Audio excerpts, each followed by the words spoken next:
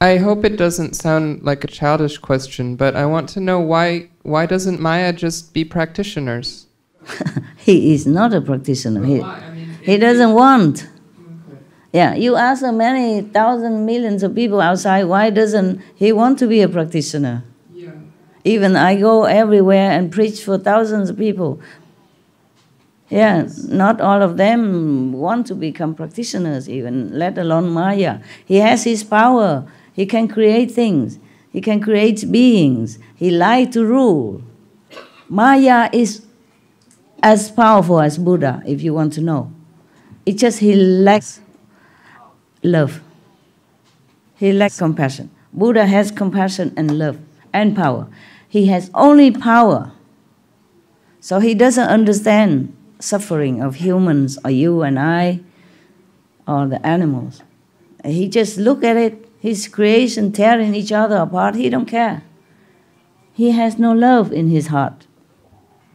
That is why if we practice anyway meditation, we must first cultivate our compassion by keeping the precept. At least keep a precept. Don't kill, don't harm, don't lie. You see, lying also harming others. Sometimes it does. Yeah? For example, like that. The precept is to keep you in line so that you don't harm and you don't fall into the Mayic way, because the Maya doesn't care about anybody else's feeling. He has too much power. He has anything he wants, anytime. He loves to rule. You see, with iron fists even. Therefore, anybody do something wrong in here, in the name of judgment, in the name of law, he send them to hell. Even a practitioner who doesn't understand, mistakenly thinking that he's a sage, or just by ego or something, he still go to hell. You saw that? The Buddha said that. You go to relentless hell. That's why the Buddha plead with all his disciples and bodhisattva, please, in the Dharma and in age, meaning when he's not there anymore and his lineage already come to be diluted and no longer powerful as when he was there or when he just passed away. When the Buddha passed away, the lineage, bloodline is still there because he still has Ananda. He still has his son, Rahula, which also became one of the successors. He has Manjusri, he has other, Mauda, Galayana, etc., etc. They all of them take turn to become successor. For many hundred years, the lineage is still fresh and pure. But after these foremost disciples die also, then no more. That is a Dhamma ending age for the Buddha life or Buddha teaching. That's what he called Dhamma ending age. Then the Buddha worried that the practitioners might fall into the trap of the demon. That's why he keep talking so long, so detailed, so patiently, that please take care of them, so that all his disciples are still alive, understand and try their best to take care of the later generations of practitioners. Yeah, you're right. I wish he became practitioner. He don't care. He doesn't care because he had not the intention to help any other beings when he practiced. That is why. He practiced just to gain power, to create and to rule over his creation. That is the intention. You see, depends on what intention you have, you will get it. If you meditate because you feel sorry for yourself, that you be deluded all these lifetimes, or this life, you want to better yourself, you want to improve, and also in case you can bless your generations, other generation, or help others, spread the truth, anything, okay? Your noble goal, your noble intention. But he never had this kind of intention. He just bored with heavens. He's bored to become a kind of subordinate to high God or to the Buddha. He revolted.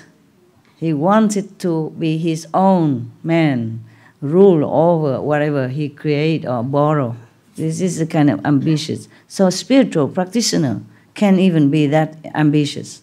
And this is really sad thing. What? Master, I feel like if Maya does gain love and compassion, then he'll actually have more power. Because the more love and compassion you have, the more support you have from higher realms, which is more power. I feel like it's not smart for him not to practice. It doesn't make sense, because if he... Yeah. He's not smart enough. Yeah. He doesn't think that way. You see, just like somebody who is so very intent on become rich or famous, no matter what cost, you come and tell him, my master tell you rich, or Jesus say the richness in this world is nothing. Better put your richness in heaven. He would say, get out of my house. You see what I mean? Yeah. He's just one of the beings, that has not developed this side of love. He developed only one side. One-sided power. Hi, Master.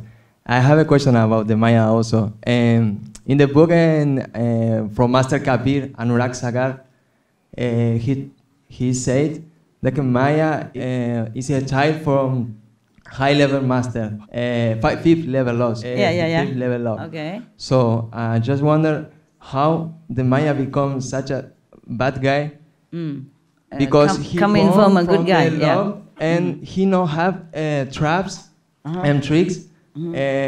How like human beings here in the world, because he has in heaven with all the blessings. He's born in heaven. I told you already. He's born to be in the subordinate, being born to be good, born to be have to be in the rules. He liked to rule himself. He liked to be a king.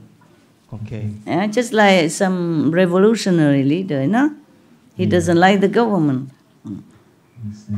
What do you wonder? The fifth level is also inside the shadow world. Yeah. That's why I'm going to take you out. Outside. Yeah. Thank you.